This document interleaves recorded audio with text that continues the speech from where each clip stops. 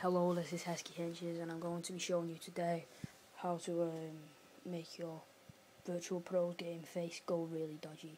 So first off, you need to go to the EA website and download your game face. After it's done, it should look a little bit like this.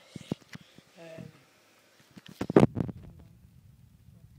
should have a few options that you can't change because it's a game complexion and all that. So there's my game face.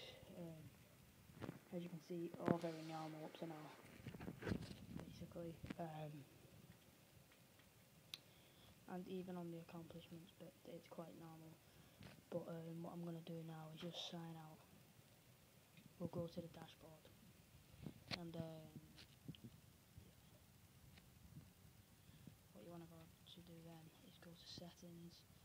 And then you want to go to system. And you want to go down to storage. And all devices, games and apps. You want to scroll down, go ahead and scroll down to FIFA 12, and you want to find where your actual game face is. So you can see game face. So you click on that and then you press delete. Press yes. Okay, and then that was my FIFA 12 game face being deleted. After you've done this, go back on FIFA 12, your actual FIFA 12 game, and wait till it's loaded up. This won't take that long.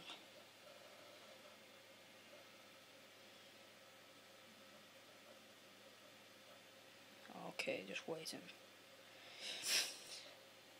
So yeah, don't forget to comment, rate and subscribe on this and tell us what you think. And if you found any other Virtual Pro glitches, then leave a comment on how you do it, or the site that you've got it on. And I'll suggest a few people on YouTube while this is going on. For like FIFA 12, just basically commentary and funny things, basically.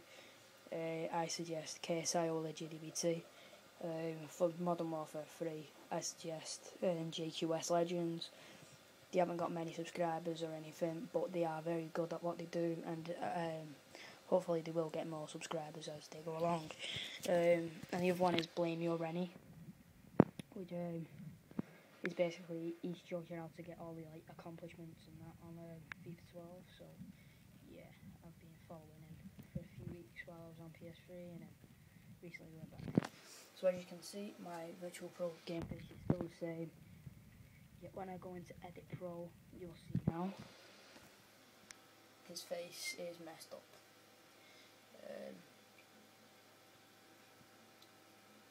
Yeah, so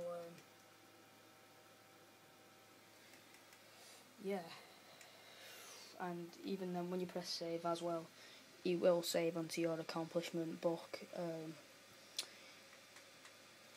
So I reckon that's quite good.